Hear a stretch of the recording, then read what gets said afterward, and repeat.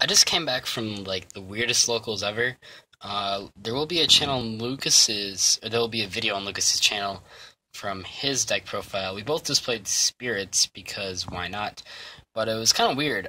So it was a free tournament, and we played 4 rounds of Swiss, and then played out top four, and then everyone in top four got $5, and first place got an Ulti Thunder King, as well as like a shit ton of other cards, and second place got like a secret Mirror Force and a couple other cards.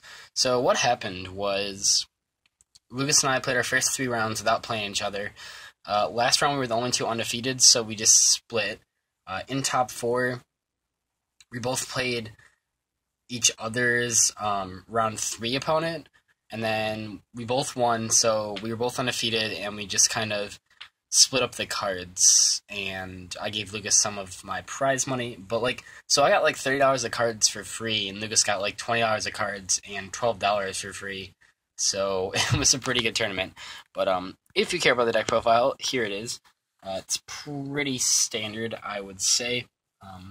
Yeah, there was an enthusiastic person running the tournament. It was very strange. I don't know if Lucas will comment on that, but he was enthusiastic, and that's great for him. But we played 3 Aratama because they are cool. We played 3 Negatama, and we played 2 Yaksha. Thank you, camera, for not focusing. 1 is Inami. I'm kind of thinking about taking it out, but actually today it worked pretty well. Didn't really work well at the regional, but worked pretty good today, so good job. We played 3 Kage Tokage. I opened this twice with no level 4s in 2 of these. That was kind of rough. There was one time against Bujins when I opened 2 Kage Tokage and a Trigodia, and then I carded into a BLS and a Trigodia, so that was kind of an awkward moment. We got the Thunder King here. You can see that I did, in fact, get the ultimate Thunder King. The way that me and Lucas has worked it out. I mean, he knows I love ultimates. He doesn't like ultimates. He also doesn't like cards that aren't first in this. Astropacks used to not come in first. Actually, I don't think they do, just in general. So he didn't really want it, but I really wanted it because ultimates are cool. I played 2 card. Pretty good cards. Especially seeing people aren't playing Valor anymore. 2 Trigodia. We're decent, I guess. And then the 1 BOS, our boss monster, who was pretty boss this weekend. Actually, it's just today, and it's not even the weekend. But anyway, I also played 3 Pod Duality, 3 Mystical Space Typhoon, 2 Lance, 2 Creature Swap, and then a Dark Hole, a Book of Moon, and a Mind Control. Mind Control worked really well. It didn't work well at the regional, or at least not super well, but today it did. Yeah. For the traps, we are main decking Blackhorn now because we are not an idiot. Took out the Veilers. Just seemed to make sense. And then we're still playing slutty Phoenix Chain Commons. The entire deck is pretty much hollowed out, except for, I guess I could go to Ulti Trigodia and Ulti Warning, but I think everything else is pretty much highest rarity, except these fucking common Phoenix Chains. I know Jeff picked me up 1 super, so I'll spy the other one. But it's like, every time I draw them, I just get so sad because they're common. 1 Solemn Warning, best card in the deck, probably. 1 Bottomless, 1 Trenchel, 1 7 Tools, 1 Mirror Force. And as I've said in a couple other videos, anything like a YCS or higher, I don't know what would be higher than that, maybe Nats, I would definitely play 2 7 Tools.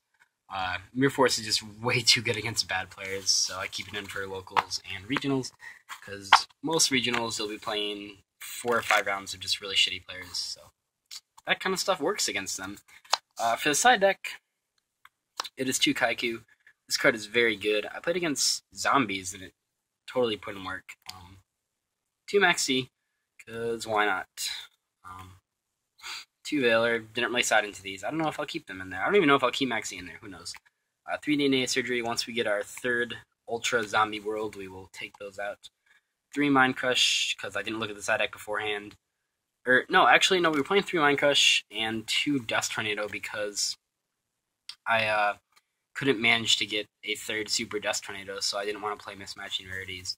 And then we played 1 Memory of an Adversary, because that card is okay. It's pretty okay against Boojins. Glad to finally beat that stupid deck, though. That was nice. For the extra, it's the extra we've been using for years. 2-101, 2 Exciton, you know, the expensive stuff. Chain, Emerald, Fairy Cheer Girl, everyone's favorite cheerleader. Reptile Santa, that's what this card is called. Photon Papier Operative, which actually went into 3 times, and every time it was amazing. Utopia, which we also went into because I needed to get a light, and I knew they had a warning face down, so. Black Ship, put in work. Cowboy, actually I ended my top 4 match by summoning Cowboy, doing 800 damage, creature swapping it, making Black Ship, and getting rid of the Cowboy for game. That was pretty much the sluttiest play I made all day. Diamond Direwolf, then 2 Dweller. I don't know. Like, at bigger events, people play Mermails all over the fucking place, but right now, no one's really playing Mermails at my locals or the regionals I go to. That was the worst side ever. But, I don't know. With Madolches coming out and stuff, $2 might be necessary. So, hopefully you guys enjoy this deck profile. Check out Lucas's channel on Kangaroogus at youtube.com. That's not how that goes, but whatever. See you guys later. Bye.